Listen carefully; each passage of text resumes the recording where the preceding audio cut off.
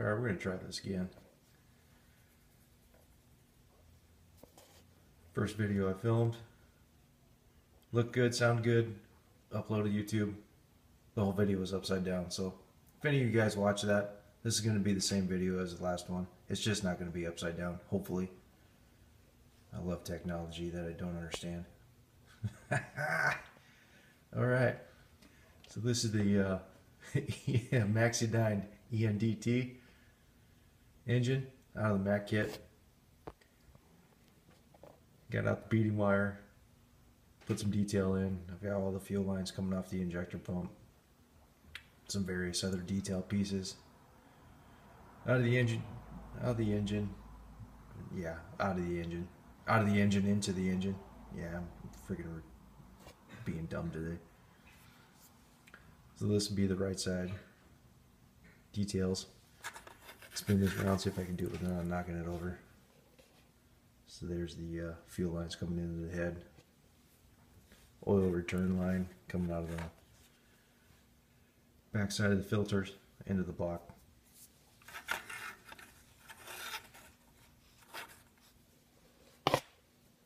So it took me a few tries to get those to what they are. Am I 100% happy? No, I'm not. 4, 5, and 6, they're stacked up pretty good. They look uniform. And number 3 on the injector coming out and rolling over. That's what that one's a little wonky, just a touch, but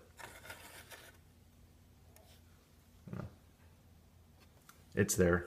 There's gonna be some stuff covering up, so you're not gonna be able to eyeball it head on or do anything.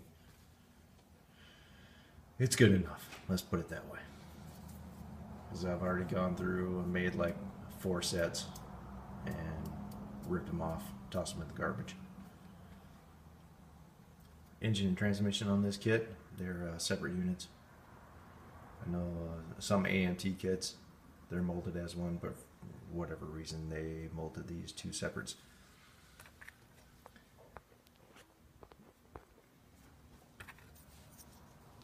These wheels,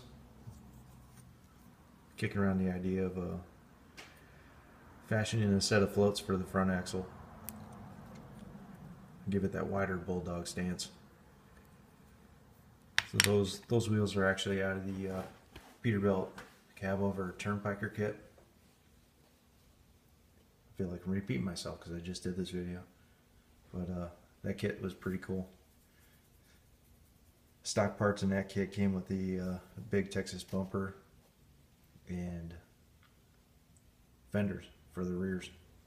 They were all, it was all molded as one unit, and I kind of wrapped around the frame over the top, and the 5th wheel sat down inside. I actually had a notch for it. It was a nice kit. I was a dumb kid and I didn't know how to build models then. And here's the Lone Survivors. They were chromed. I de-chromed them. Everything de-chromed real super fast and clean. And the actual lug nuts are actually look like lug nuts. They're hexagonal in shape, and there's a center bolt in the middle. And yeah, the molds over the years have lost some detail, that's for sure. But that's that for now. If I make any decent progress, I'll give you guys another video by the end of the weekend, Sunday night, being Sunday night. Like I said, I'm being dumb today. Yeah, it's one of the things I told myself when I came back, for this year. I want to actually finish some stuff and give you guys more update videos, so you guys know I'm still around and kicking. This last absence from YouTube, it had to happen just because of everything going on in my life, like I said in the other video. But I want to start being a little more active and contributing more. Start building some more models. Lord knows I have enough of them. I have enough of them started. I need to finish. But the first half of this year is going to be a challenge, just because of the move and new house and everything else. But push through it. If you guys have a great weekend. I like seeing the updates for the big rigs. I've got a few more guys that I've subscribed to just because of this build, so these group builds are good just for getting people in touch with other people that they wouldn't find normally or whatever else. Alright, you guys have a great weekend. Take care.